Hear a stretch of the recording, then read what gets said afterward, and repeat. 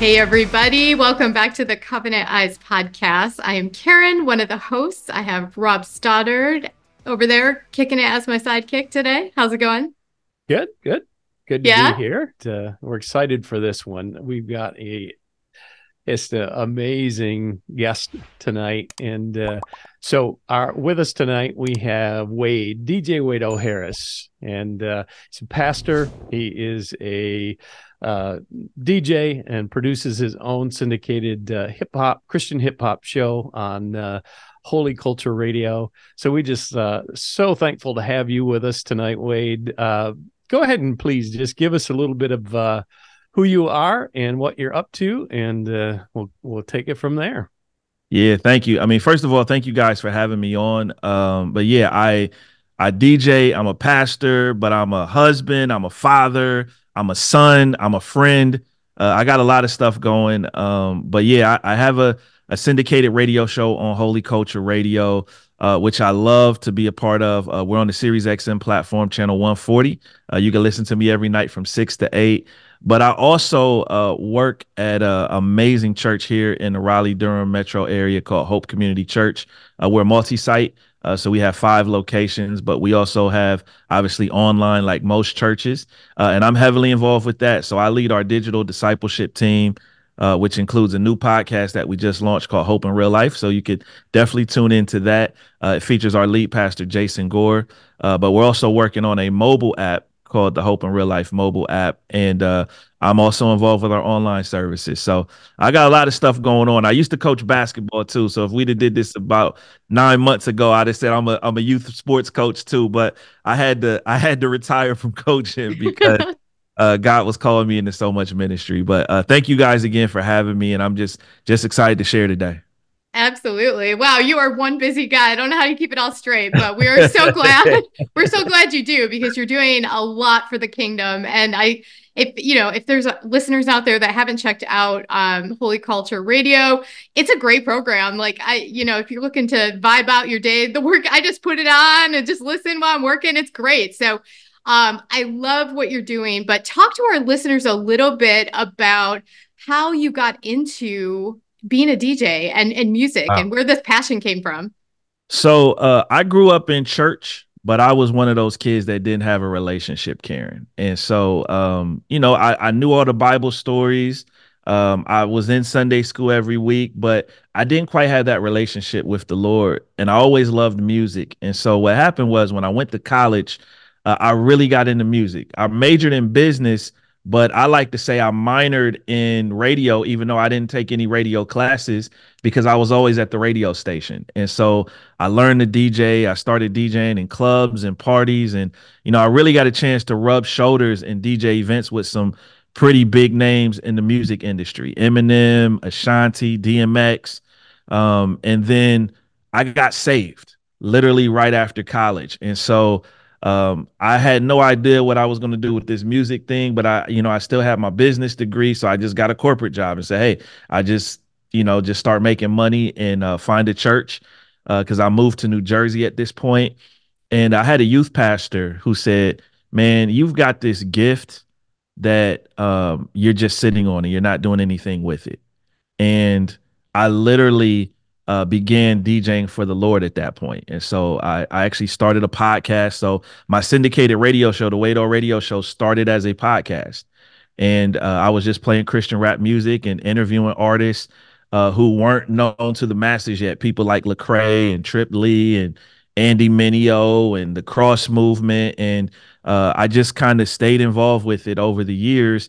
And the Lord has just done some amazing things with it. And so I love music. I mean, I literally have my turntables right here next to me off camera. I'm gonna see if I could pan the camera right there. You can see my turntables. That's right. awesome. Yeah. So I'm a music head. I mean, and these are 30 years old. These turntables next to me. These are Technique 1200s. And so I love it. I love the music. Because I feel like music is one of those things that brings people together. Yes. All races, all ethnicities, all ages.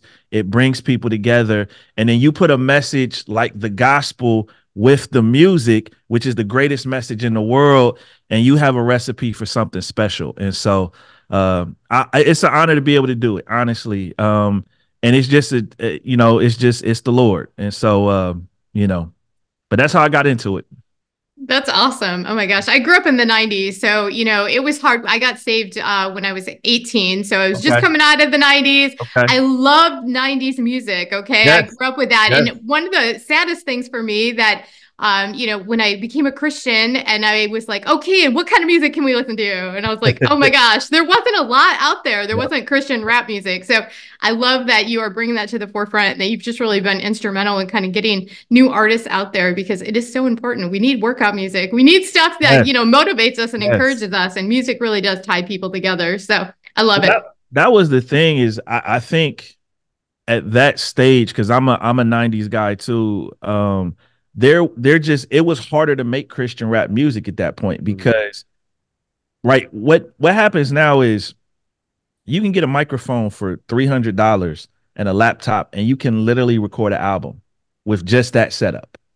Back in the 90s, you needed to go to a recording studio, you needed to have a big budget, you needed to have someone distribute your music and put it in Christian bookstores or some other place like a Best Buy or something. And now a lot of these artists are making music in their homes. They're uploading it to Spotify and Apple Music and, making TikTok videos to promote it, and they're going viral. And so the barriers to entry are lower, which means more people are doing it, which means the quality of the music is higher. And so if you're one of those people who hasn't given Christian rap a chance because you think it's inferior, I'm just going to tell you right now, you're missing out because it is not inferior. In fact, I would challenge you to say that in many cases, it's superior, and not just because of the message, because of the talent of the artists that are involved. And so it's an honor to be a part of the community. I meet brothers and sisters literally from all over the country and all over the world who are doing this, who love the Lord. And they encourage me. These songs encourage me. I mean, I don't play music just to play music because it's this person's a name or whatever. The music I play on my show is literally music that inspires and encourages me, that I have my kids listen to when I'm not on the air. So tune in, Holy Culture. That's cool. That's so cool. So, Wade, I wanted to ask you. So, sure. How do you use this? Can you use this as an outreach? Because this music is cross-cultural. Yep. But most in the early days of hip hop and rap and those types of things, the lyrics, weren't always the greatest. But now with the Christian message tied to it, it's got to seem like there's a great opportunity to reach into that culture, that urban culture of, with a great message, with great music. And so how are you finding that? How are you using that? That's a great question. Here's what I will explain it to you with a recent event that I did. So I had an opportunity to DJ a video shoot for the NC State women's basketball team. They're doing really well this year too, by the way. So shout out to the Lady Wolfpack. But I did this event and they didn't really know that I was a Christian DJ off the bat. Now, I can't DJ an event and not bring the Lord with me. So that was going to happen. And so what I ended up doing was I played a lot of popular music that you would hear on mainstream radio, secular radio stations. But I also mixed in Christian hip hop music. And this is how I know it's just as good or superior in many cases, because people hadn't heard those songs and they were dancing to them. Yeah. And they were coming up and they were asking me, who is this? I've never heard this song before. And I said, oh, yeah, this is Harvey, Love Like That. Oh, yeah, this is Lecrae, Your Power. Oh, yeah, this is Scooty Wop, Spin Back. And so I think sometimes playing the music side by side as a DJ, I have that opportunity. But secondly, we've had the opportunity as a radio station now to be on a very large platform like Sirius XM. And Sirius XM has been super gracious in promoting our station across their platforms. So, we were on the biggest hip hop station on Sirius XM, Shade 45, recently. Myself, Trig, who's our CEO, and Baradox, who's one of our personalities as well as an artist in his own right. And we were on their morning show. This is the radio station that Eminem The biggest hip hop artist ever, is branded after him. It's called Shade 45. And so, we were on that platform talking to them about the importance of having strong messages in the music. And other artists have been on that platform as well. D1, Lecrae, Andy Mineo. And so you have to be willing to go to some places where there aren't Christians, listen to them, meet them where they are, and then say, hey, I have a solution to the issues and problems that you have. So for me as a DJ, you book me for an event. Hey, the issues and problems you have in that moment is you need an atmosphere set. Well, I can do that. I can do that, and I'm going to also bring my faith with me while I do it, so that you're encouraged and inspired. And so I think, regardless of what you're doing in life, if you're a teacher, if you're a janitor, if you're a CEO, if you're an educator, if you're a politician, there are people in your stratosphere who have issues and problems. And if you'll take some time to listen to them, you'll see the Lord open some doors and some opportunities for you to share glimpses of hope with them. And that's just how I see it, and I think we all have that opportunity in that space. We do. Praise God. Absolutely. That was so good. Well, I think it's great because, we were all in that seat at one point, right? I mean, we were those non-saved Christians perhaps. So, I mean, just knowing that we have that ability to listen. And I think that's the thing is oftentimes we want to do all the talking, but really we need to listen, be there, meet people where they are, and find those bridges and then introduce them to, Christ and his love and how that can be something that they can embrace as well in their life.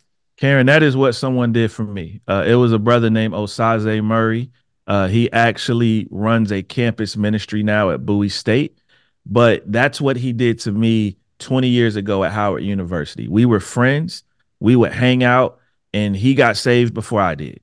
And so he said, hey, I got this new lease on life that God has given me. I'm going to try to, share and witness to all my friends. And so I saw his attitude change. I saw the way he treated me change. And we were always friends, but it was just, there was something different about him that I didn't quite understand. And it was a servant's heart that God was developing in him.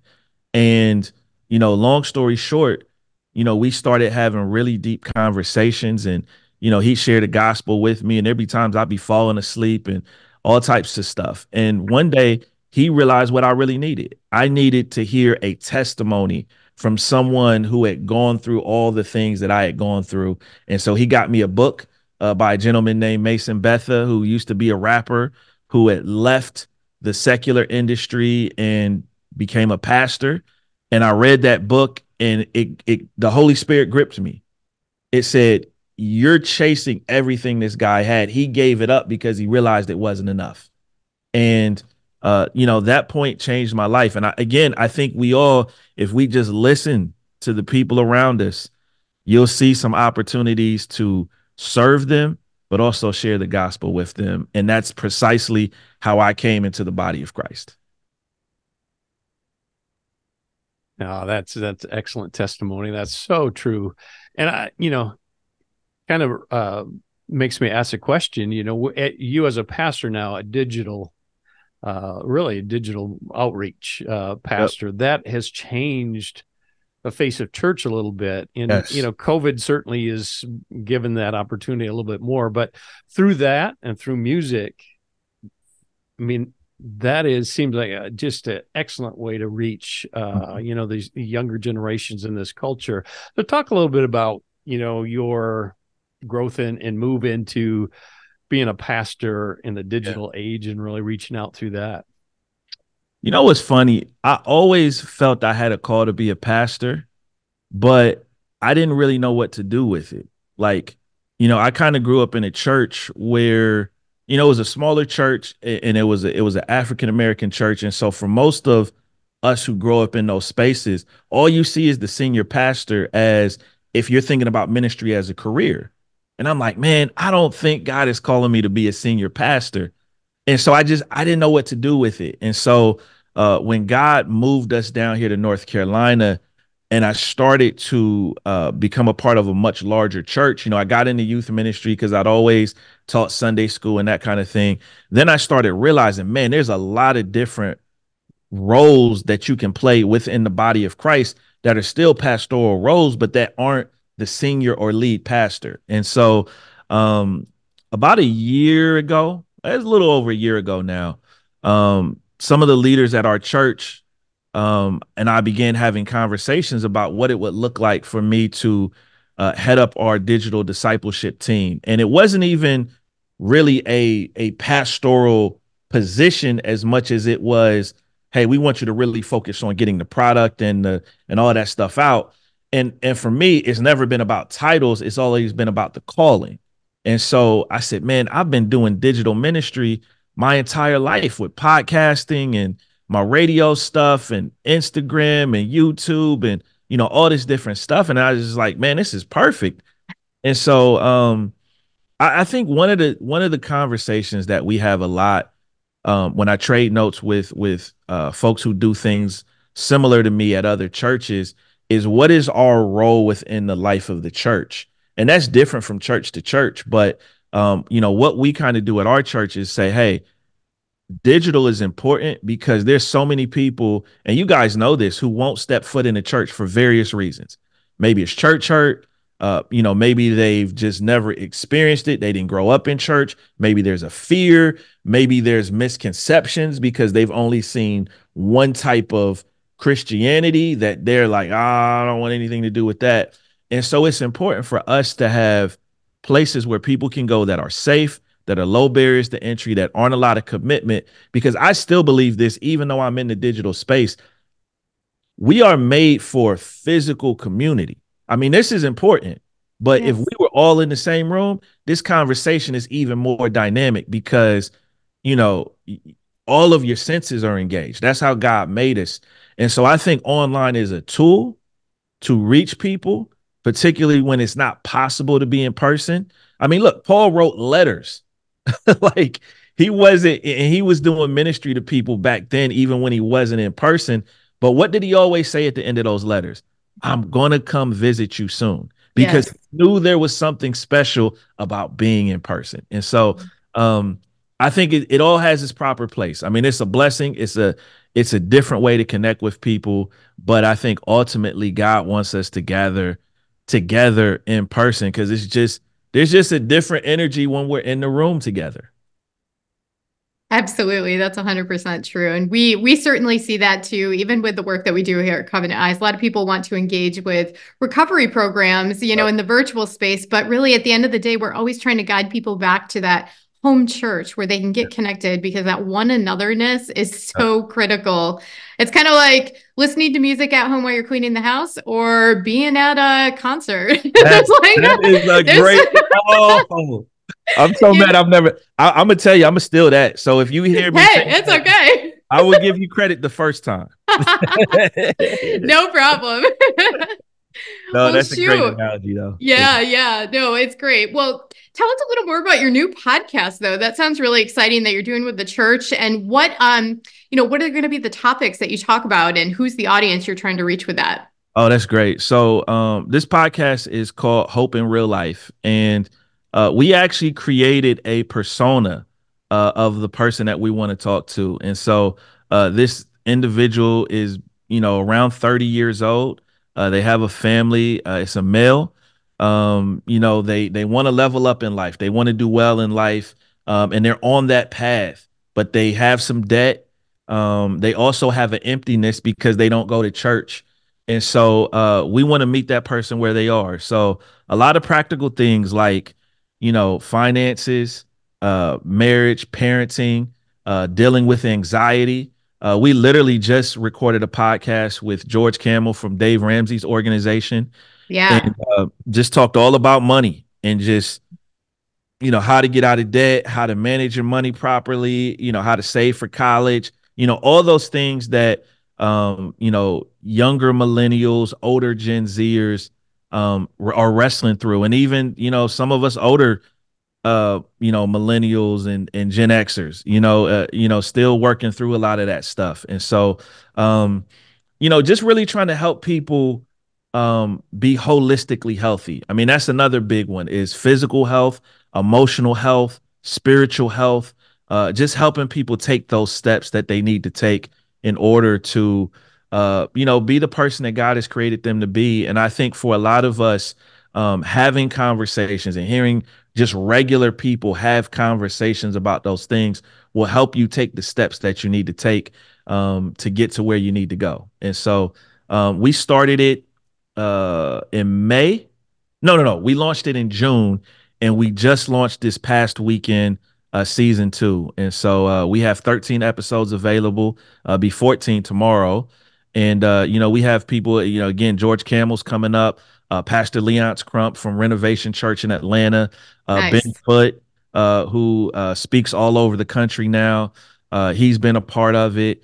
We also have some local business leaders. So Mako Medical is one of the fastest growing companies in the Triangle. They have this amazing program they do called Rise Up, where they basically do Bible studies with their employees as a private company. And so, we talk a little bit about that, faith in the workplace. And so I think there's a lot of practical things for people that will be a blessing to them. And so the feedback we've gotten on this season 2 has been phenomenal. And so I'm excited to keep going, and just thankful that God has kind of given me this ministry to be a part of and help steward and just reach people in a different platform. Yeah, that is so on point. And it's exciting to hear. So one of the things, Wade, we'd love to do is, we'll put all of these points in the show notes here. But one more time, would you kind of give people that want to connect with your church, with your podcast, with your radio, what are those spots again? And we'll make sure we'll get them in the show notes, but so people can follow up with you. So on Sirius XM, it's channel 140. Holy Culture is 24 hours a day. So, there's always music and personalities on. And we're a full radio station. Like, we have a real morning show that's on from 6 to 10 every day, midday show, afternoon drive show. I'm the evening show. I come on from 6 to 8 Eastern Standard Time. And so social media, if you just Google Holy Culture, holyculture.net is the website. My personal social media, I'm DJ Wado on Twitter, and I am DJ Wado on Instagram and Threads. You can follow me there. And then the church that I'm a part of is Hope Community Church. It's in Raleigh, North Carolina. We have campuses in Raleigh, in Cary, in Apex, right on the border of Apex and Holly Springs. We're also in Garner High School. And then we just opened a new campus in Fuquay Arena. And then, of course, online at gethope.tv. You may see a familiar face hosting some of those services. So you could definitely check us out there. But ultimately, I want you to get connected with the Lord. And so all of those platforms that I just mentioned are to help you develop a deeper relationship with God. And so, again, Holy Culture and gethope.tv are the places you want to be. So that's awesome. Well, as we bring this episode to a close, I do have to ask one fun question. So what are you listening to? What's the great, music you've got in your playlist this week? Okay. So I'm gonna give you a couple of artists. One is Harvey. He's a young guy and just amazing. Just has a wide range of music. So definitely check out Harvey. Definitely want to encourage you to check out Caleb Gordon, another young guy. My good friend Tadashi just put out an album. I'm gonna just tell y'all right now, that's a name you're familiar with probably because he's been with Lecrae for a while. He still got it. He still got it. The OG still got it. And then I'll throw out Miles Minnick. Definitely check out Miles Minnick. He's from the West Coast, and so he has that music that's gonna make you dance. It actually will remind you, Karen, a lot of the '90s because he's in that 95 to 100 BPM, and so nice. that stuff we used to dance to. That Miles Minnick's got that tempo. So love it. That's your workout music. That's your workout music. Yeah. So perfect. So much stuff. On gospel side, Jonathan McReynolds is amazing. There's a new R&P artist named Young Chris who's really, really good. He's actually number one on my countdown right now. And so, yeah, definitely. Awesome. Well, you just gave us all like some homework to do. So we're going to go check out these artists and definitely get that into my playlist. So I love it. That's awesome. Well, thank you so much for joining us tonight. We really appreciate it. And gosh, it's been such a pleasure to get to know you over the last few years too. Yeah. So keep up the great work and keep sharing the good news. So we love it. Nah, thank you. And again, I'm thankful for what you guys do. And we didn't talk a lot about this, but I want to say this on the air. Covenant Eye software changed my life. I mean, just point blank in so many different ways. And so what you guys do as a company is priceless. And I think everybody should have something Covenant Eyes, on your phone, on your app, because it encourages you to have conversations that you may not want to have, but that you need to have, that will be so helpful for you. And so just thank you guys. Thank you guys for everything you guys are doing to get the word out there. And most importantly, to help people break free from the bondage of pornography. Absolutely. Thank you. And thank you to all of our listeners for tuning into this episode. We'll see you next time on the Covenant Eyes podcast. God bless. Take care. God bless.